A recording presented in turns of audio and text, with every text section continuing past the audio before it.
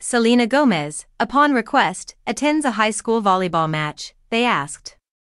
Unable to avoid it during her visit to Colorado for the Telluride Film Festival, the actress came across a sign asking her to fans only need to ask for their wishes to be fulfilled by Selena Gomez.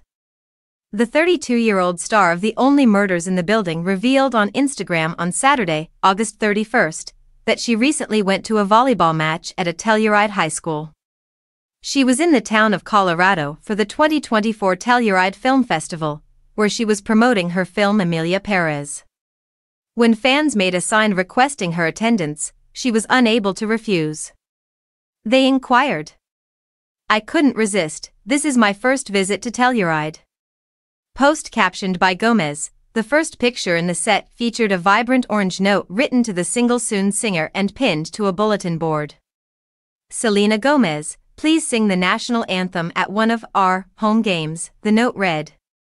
It had a coach's email attached and was heart-decorated. The post featured a video of Gomez entering the school's gym while someone yelled her name. Even though it didn't include any of her singing, she said to the group of people as they laughed and gathered around her, "I saw the sign and so I had to come." In a packed hallway, Gomez signed autographs and posed for a team photo. Celebrities in her field applauded Gomez for visiting a high school. "Truly, the kindest heart," wrote Zoe Saldana. Ashley Park continued, "This is very adorable red heart.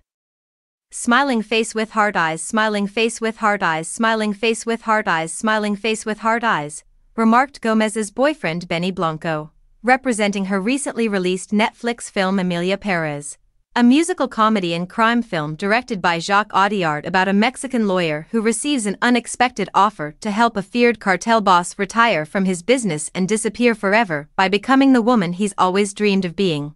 The multi-hyphenate made an appearance at the Telluride Film Festival.